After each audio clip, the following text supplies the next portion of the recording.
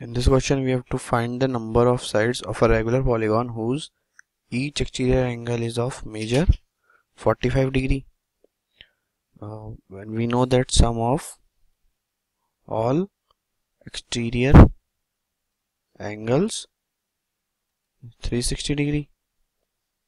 So अब each angle is 45 degree का इसका मतलब वन assume करते हैं कि number of exterior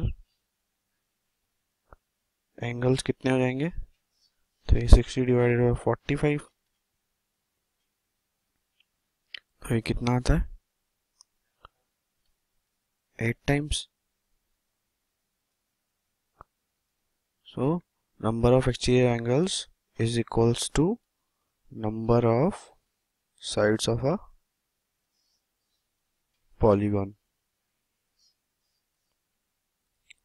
तो number of exterior angles हमेशा number of sides of polygon के इक्वल होते हैं. इस केस में कितना आया है वो 8.